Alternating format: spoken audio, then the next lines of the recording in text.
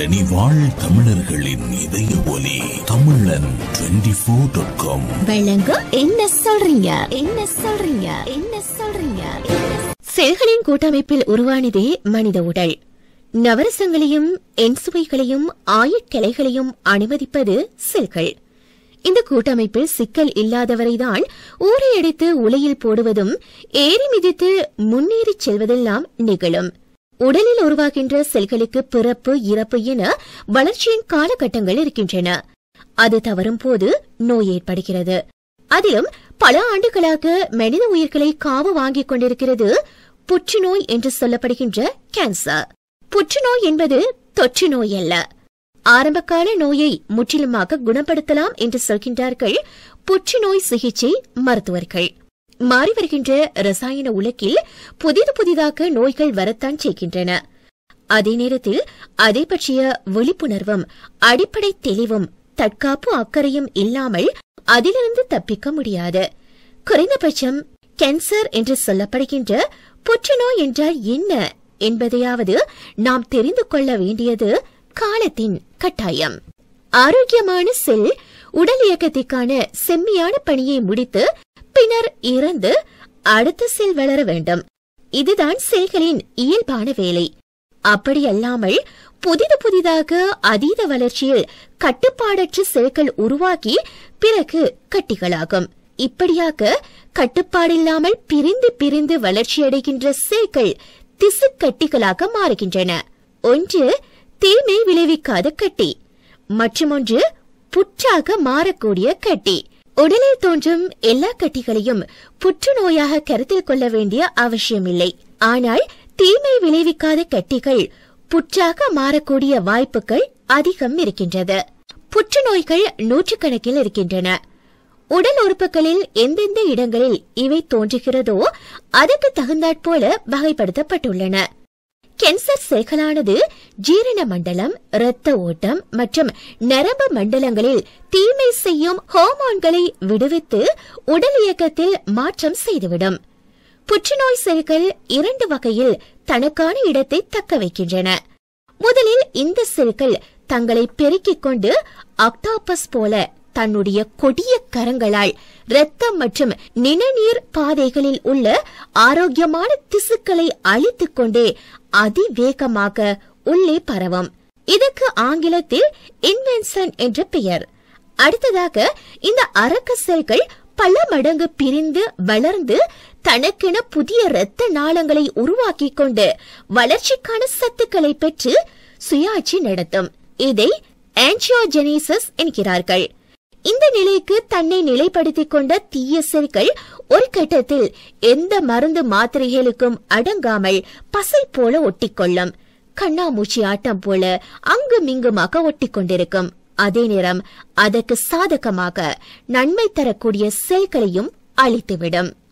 நினைவாற்றல் குழப்பம் ஏற்பட்டு ஐயோ என பதப்பதைத்து MRI ஸ்கேன் எடுக்கப்பட்டதன் முடிவில் மூளையில் புற்றுக்கட்டி இருப்பது தெரிய வரலாம். அதன் பிறகு கேன்சரா என மரண பயத்தில் சிகிச்சை எடுக்க முடிவு எடுப்பீர்கள். எனக்கு அப்பப்போ இருமும் போது ரத்தம் வருது என்று சோதனை செய்தால் நுரையீரலில் புற்று இருப்பதாக தெரிய வரும். இதை பரிசோதனையின் போது கண்டுபிடிப்பார்கள். முதலில் நுரையீரலில் இருந்த செல்கள் ஓடிப்போய் மூளையை பாதித்து விட்டது என்பது தெரிய வரும். இதைத்தான் செகண்டரிஸ் என்பார்கள். இந்த நிலைக்கு மெட்டாஸ்டாசிஸ் என்று பெயர். இந்த நிலையில் கேன்சர் செல்களை அழிப்பது என்பது கடினமான வேலை என்று சொல்கிறது மருத்துவம். உலக அளவில் புற்றுநோய் மனித இறப்புக்கான 2வது இடத்தில் இருப்பதாக அமெரிக்க புற்றுநோய் கழகம், அதாவது அமெரிக்கன் கேன்சர் சொசைட்டி தெரிவிக்கிறது. 2012ஆம் ஆண்டில் புதிதாக பாதிக்கப்பட்ட புற்றுநோயாளிகளில் 14 மில்லியன் பேர் இருப்பதாகவும் அவர்களில் 8.2 மில்லியன் நோயாளிகள் இறந்து போனதாகவும் உலக சுகாதார நிறுவனம் வேர்ல்ட் ஹெல்த் ஆர்கனைசேஷன் கணித்துள்ளது. அடுத்த 20 ஆண்டுகளில் இன்னும் 70% அதிகரிக்க வாய்ப்புள்ளதாகவும் அச்சுறுத்தி வருகிறது.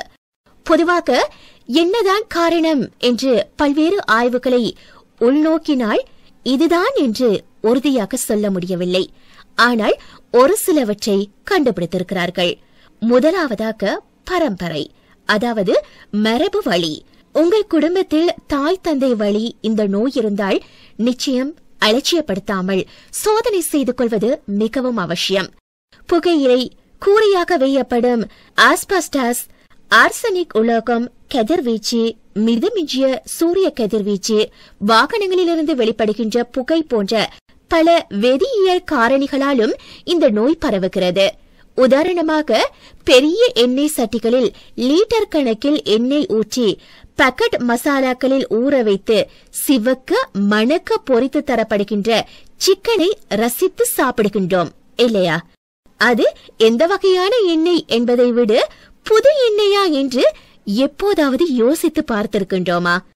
ஒரு முறை கொதிக்க வைத்து மீண்டும் கொதிக்க வைத்தால் ஏன் கேன்சர் வரும்? வேதியியல் மாற்றம்தான். அதிகப்படியான கொதிநிலையில் ஒவ்வாத மூலக்கூறுகள் உருவாகின்றன. அவை நம்முடைய உடலில் உள்ள நன்மை தரும் எலக்ட்ரான்களை உட்கிரகித்து நோய் உருவாக்குகிறது. நாள்பட்ட பல்வேறு நோய்களுக்கு இதுவும் ஒரு காரணம். இதன் வீரியத்தை குறைக்கும் சக்தி ஆன்டி ஆக்சிடென்ட்களுக்கு உண்டு. அதற்குத்தான் சத்துள்ள இயற்கையான காய்கறிகளையும் பழவகைகளையும் உண்ணச் சொல்கிறது மருத்துவம். வைரஸ் தொற்று. வைரஸ் தொற்று தாக்குதலினாலும் புற்றுநோய் உருவாகிறது என மருத்துவ ஆய்வுகள் முன்வைக்கின்றன. அதில் முக்கியமானது HPV, பெண்களுக்கான கர்ப்பப்பை வாய் புற்றுநோய். ஹெப்படைட்டிஸ் B மற்றும் C கல்லீரலில் புற்றுநோய்க்கு காரணமாகிறது. எப்ஸ்டீன் பார் வைரஸ், குழந்தைகளின் பல்வேறு புற்றுநோய்க்கு இந்த வைரஸ் தான் காரணம். எந்த வைரஸ் தொற்றாக இருந்தாலும் உடலில் நோய் எதிர்ப்பு சக்தியை வலுவிழக்க செய்கிறது. நோய்களை எதிர்த்து போராடும் ஆற்றல் இல்லாமல் போகிறது. இதனால் புற்றுநோய் உருவாவதற்கான சாத்தியங்கள் அதிகம் ஏற்படுகின்றன. புற்றுநோயில் முதல் 4 இடங்களில் இருப்பது மார்பக புற்று, கர்ப்பப்பை வாய் புற்று, வாய் புற்று, மலக்குடல் ஆசனவாய் புற்று. புகையிலை, புகைப்பிடித்தல், மது அருந்துதல், பான்பராக் போன்ற போதைப் பொருட்கள், வெற்றிலை பழக்கம் உள்ளவர்களுக்கு வாய்ப்புற்றுக்கான வாய்ப்புகள் அதிகம். வெறும் வெற்றிலையில் மருத்துவ குணங்கள் இருக்கலாம், ஆனால் புகையிலையுடன் உண்பவர்களுக்கு பாதிப்பு ஏற்படும். இந்தியாவில்தான் வாய்ப்புற்றுக்கான சதவீதம் அதிகம் இருப்பதாக சொல்கிறார்கள். மனக்கவலை என்று குபு குபுவென சிகரெட் புகையை வீடு முழுக்க நிரப்புகிறீர்கள். உங்களை விட மடியில் அமர்ந்து நிக்கோட்டினை சுவாசிக்கும் குழந்தைக்கு நுரையீரல் புற்று வரும் என்று உங்களுக்கு தெரியுமா? புற்றுநோயை பொறுத்தவரை வரும் முன் காப்பதுதான் புத்திசாலித்தனம். சுகாதார கல்விதான் முதல் தடுப்பு முறையாக இருக்கும். புகைப்படங்கள், சினிமாக்கள், விளம்பரங்களால் ஓரளவு விழிப்புணர்வை ஏற்படுத்த முடியும். புகையிலைக்கு எதிரான விளக்க கூட்டங்களினால் கர்நாடகாவில் ஆண்களில் 26.5%, பெண்களில் 36.7% நோய்க்கான சதவீதம் குறைந்து நல்ல பலனை தந்திருக்கின்றனவாம். மார்பக புற்றுநோயினால் பெண்கள் அதிகம் பாதிக்கப்படுகின்றார்கள். உலக அளவில் 1,00,000 மக்கள் தொகையில் 43% பெண்களுக்கு இந்த நோயின் தாக்கம் உள்ளது. இந்தியாவில் குறிப்பாக பெங்களூரில் அதிகமாக 36.6% பெண்கள் அவதிப்படுகின்றார்கள். கேன்சர் மருத்துவமனைகளும் நோயாளிகளும் அங்கொன்றும் இங்கொன்றுமாய் இருந்த காலம் போய் சாதாரண காய்ச்சல் போல தற்பொழுது எல்லா தரப்பிலும் புற்றுநோய் பரவிவிட்டது. அதன் பின்விளைவாகத்தான் கிரகிக்க முடியாத நிலையில் உள்ளன. குக்கிராமங்களில் இந்த நோய் பற்றிய தெளிவு இன்னுமே இல்லை. ஆரம்ப மற்றும் மாவட்ட சுகாதார நிலையங்களில் முகாம்கள், வசதி வாய்ப்புகள் வேண்டும். மத்திய மாநில அரச கல்வி அறிவு குன்றிய ஏழை பெண்களிடம் நோய் குறித்த புரிதலுக்கு வகை செய்ய வேண்டும். பெரும்பாலும் இன்றைய வாழ்வியல் முறையில் ஏற்பட்ட மாற்றங்களைதான் பாதிக்கப்பட்டவர்கள் குறையாக முன்வைக்கின்றார்கள். உண்ணும் உணவுகள் எல்லாம் மரபணு மாற்றம், ரசாயன கலப்படங்கள், மாடுலர் சிக்கன் என்கின்ற பெயரில் பல வண்ணங்களில் தீங்கு தரும் பிளாஸ்டிக் டப்பாக்கள், அவனில் தயாரிக்கப்படுகின்ற உணவுகள், ஒட்டாமல் தோசை வரும் டப்லான் காட்டிங் தொடங்கி குடிக்கும் பால் வரை சகலதிலுமே புற்றுநோய் வருவதற்கான அபாயம் இருக்கிறது. அழகுக்கான முகப்பூச்சிகள், ஹேர் டை, பவுடர், சன்ஸ்கிரீன், லோஷன்கள், இன்னும் சொல்ல போனால் கெமிக்கல் கலந்து உருவாக்கும் செயற்கை இலைகளாலான ஆடைகள் கூட ஆபத்தானதுதான். நோய்களை உருவாக்கும் பொருட்களை விற்பனை செய்து அதை தடுக்கும் மாத்திரைகளையும் தயாரிக்கும் கார்ப்பரேட் தொழில் தந்திரங்களில் சிக்கித் தவிப்பது ஏதுமறியாத மக்கள்தான். நம்முடைய முன்னோர் வகுத்து வைத்த உணவே மருந்துக்குள் சொல்லப்பட்ட விஞ்ஞான அணுகுமுறை இருக்கிறது. யார் அவற்றை மதித்தார்கள்? வெந்ததை தின்று வேகாததை பக்கெட்டில் அடைத்து ஃப்ரீசரில் பாதுகாக்கும் நமக்கு புதிய நோய்களின் வரவு ஒன்றும் ஆச்சரியப்படும் விஷயமும் இல்லை. முற்காலத்தில் குழந்தைகளுக்கு ஓராண்டு வரை தாய்ப்பால் புகட்ட வேண்டும் என வயதான பாட்டிகள் அறிவுரை சொன்னார்கள். ஓரிரு நாட்களில் தாய்ப்பாலை கொடுப்பதை நிறுத்துவது மார்பக புற்றுநோய்க்கு காரணமாக இன்று சொல்லப்படுகிறது. வளர்ச்சி ஊக்கி ஹார்மோன்களை செலுத்திய இறைச்சிகளை தின்று இளம் வயதிலேயே பூ பெய்துதல் அல்லது காலம் கடந்து பூ பெய்துதல், மாதவிலக்கு நிற்கும் வயதில் நிற்காமல் நீடிப்பது, இளமையை தக்க வைக்க தொடர்ச்சியாக எடுக்கப்படும் ஹார்மோன்கள், பொரித்த கொழுப்பு வகையான உணவுகளை சாப்பிடுதல், உடல் உழைப்பு இல்லாமல் உடல் பருமன் என பட்டியல் நீண்டு கொண்டே போகிறது. குடும்பம், வேலை என பெண்கள் தங்களுடைய உடல் நலனில் எப்பொழுதுமே அக்கறை செலுத்துவதில்லை. மார்பகத்தில் ஏதேனும் கட்டிகள் இருக்கிறதா அல்லது அக்குளில் நெறிக்கட்டி இருக்கிறதா என சுய பரிசோதனை செய்ய வேண்டும். மார்பகத்தில் ஏற்படும் வலி, ரத்தம் கலந்த திரவ கசிவு, முளைக்காம்பில் வலி, எரிச்சல், தோல் சிவந்து போதல், செதில் செதிலாக உரிதல், உள்பக்கமாக திரும்பி இருத்தல், மச்சம் அல்லது மறைவில் மாற்றங்கள் ஏற்பட்டால் உதாசீனப்படுத்தாமல் முறையாக சோதனை செய்து சிகிச்சை எடுப்பது நல்லது. மார்பக புற்றுநோயை ஆரம்பத்திலேயே கண்டுபிடிப்பது அரிது. எனவேதான் இந்த அறிகுறிகள் இல்லாமல் இருந்தாலும் 30 வயதுக்கு மேற்பட்ட பெண்கள் அடிக்கடி மருத்துவ பரிசோதனை செய்து கொள்ள வேண்டும். மெமோகிராபி, ஸ்கேன் போன்ற முறைகளால் மார்பக புற்றுநோய் இருப்பதை கண்டுபிடிக்க இயலும்.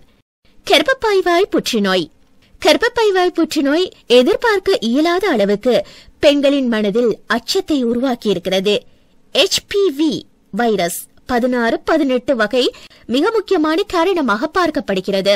ஒரு பெண் வயதுக்கு வந்த பிறகு அவரின் அனுமதியோடு இந்த தடுப்பூசியை போட்டுக்கொள்வதால் கர்ப்பப்பைவாய் புற்றினை ஓரளவு தடுக்கலாம் என்று சொல்கின்றது மருத்துவம். கிட்டத்தட்ட 80 நாடுகளில் இந்த தடுப்பூசி போடப்படுகிறது. அதிக விலை என்பதால் இந்தியாவில் நடைமுறைப்படுத்தப்படாமல் இருக்கிறார்கள். இளம் வயதிலேயே திருமணம் செய்து கொள்வது, பாதுகாப்பற்ற உடலுறவு, சுகாதாரமின்மை, பால்வினை நோய், கர்ப்பத்தடை மாத்திரைகள் உட்கொள்வது, ஊட்டச்சத்து பற்றாக்குறை, நோய் குறித்த அறியாமை போன்றவற்றால் இந்த நோய் உருவாகிறது. பிறப்புறுப்பின் உள்ளேயும் வெளியேயும் தோன்றும் மருக்கள் கவனிக்கப்பட வேண்டியவை. சைட்டாலஜி, கண்களுக்கு புலப்படும் அறிகுறிகளை ஆராய்தல், திசுத்திரவு பரிசோதனை, CT, MRI, பெட் ஸ்கேன் போன்றவற்றின் மூலம் நோயை கண்டுபிடிக்கலாம். பலவீனம், நோக்கமற்ற எடை குறைவு, சினைப்பை, கர்ப்பப்பை நீர்க்கட்டிகள், முறையற்ற மாதவிலக்கு, அதிக உதிரப்போக்கு உள்ள பெண்கள் கண்டிப்பாக ஆரம்பத்திலேயே மருத்துவ சிகிச்சை மேற்கொள்ள வேண்டும். சீரற்ற ஹார்மோன்களால் கருப்பையின் உள்ளே அதிகமாக வளரத் தொடங்கும். எண்டோமெட்ரியம் புற்றாக மாறக்கூடும். குழந்தையின்மைக்காக செலுத்தப்படுகின்ற அளவுக்கு அதிகமான ஹோமோன் மருந்துகளும் நோய்க்கான காரணங்களாகும். புற்றுநோய் தாக்கிய பின்பு மருந்துகளை இரத்த குழாய்களில் செலுத்தும் கீமோதெரபி, உறுப்புகளின் வெளியே மற்றும் உள்ளே கொடுக்கும் கதிர்வீச்சுகள், அறுவை சிகிச்சைகள் என முத்தரப்பு சிகிச்சை முறைகளால் நோயை குணப்படுத்துகின்றார்கள். தேசிய மற்றும் மாநில அளவில் நோய் கண்டுபிடிக்கவும் தடுக்கவும் பல்வேறு விளக்க கூட்டங்கள் நடைபெறுகின்றன. நோய் தாக்கம் பெருமளவில் இருப்பதால் கிராமங்களில் இருக்கின்ற ஆரம்ப சுகாதார நிலையங்களில் கிராம சுகாதார செவிலியர்கள் பயிற்றுவித்து ஆரம்பகால நோய் தாக்கத்தை கண்டறியலாம் என்ற கருத்தையும் ஆராய்ச்சியாளர்கள் வலியுறுத்துகின்றார்கள். ஆரம்பத்திலிருந்தே மருந்துகள் தெளிக்கப்படாத காய்கறிகள், மரபணு மாற்றம் இல்லாத பழங்கள், தானியங்கள், பருப்பு வகைகளை உணவில் சேர்த்துக் கொள்ள வேண்டும். கோதுமை புல்சாறு, வில்வத் துகையல், முள்சீத்தா பழம், கருப்பு திராட்சையின் விதைகள், ப்ராக்காலி போன்றவற்றில் புற்றுச்சேர்களை அளிக்கும் பலம் இருப்பதாக இயற்கை வைத்திய ஆர்வலர்கள் கூறுகின்றார்கள். பக்க விளைவுகள் இல்லாத உணவுகளை நாம் எடுத்துக்கொண்டு நோய் சீற்றத்தை தவிர்க்கலாம். தமிழர்களின் பாரம்பரியம் என்பது பட்டு வேட்டி சட்டையிலும் புடவையிலும் மட்டுமல்ல, உணவில்தான் தொடங்குகிறது. கிராமத்து வீடுகளின் மேல்தளத்தில் செல்போன் கோபுரங்கள் முளைத்துவிட்டன. 24 மணி நேரமும் புற்றுநோய் பரப்பும் மொபைலின் கதிர்வீச்சில் வாழ பழகி வருகின்ற மக்களுக்கு தேவையானது விழிப்புணர்வும் இயற்கை சார்ந்த வாழ்க்கையும் தான். தரணிவால் தமிழர்களின் இதய ஒளி தமிழன் 24.com வழங்கிய என்ன சொல்றீங்க பகுதியினை கேட்டீர்கள். இன்றைய என்ன சொல்றீங்க பகுதியில் புற்றுநோய் என்பது புற்றீசலாய் பரவி வருகின்ற ஒரு நோயாக இருக்கிறது. இவ்வாறு மிகவும் சீக்கிரமே பரவி வருகின்ற இந்த நோய் எப்படி உருவாகிறது, தடுப்பது எப்படி, இது தொடர்பான ஒரு தெளிவான விளக்கத்தை உங்களுக்கு நாம் கொடுத்தோம். தகவல் பயனுள்ளதாக அமைந்திருக்கும் என்று நம்புகின்றோம். உடனே சப்ஸ்கிரைப் பண்ணுங்கள்.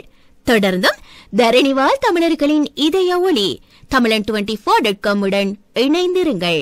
மீண்டும் சந்திக்கலாம் மற்றொரு நிகழ்ச்சியில்.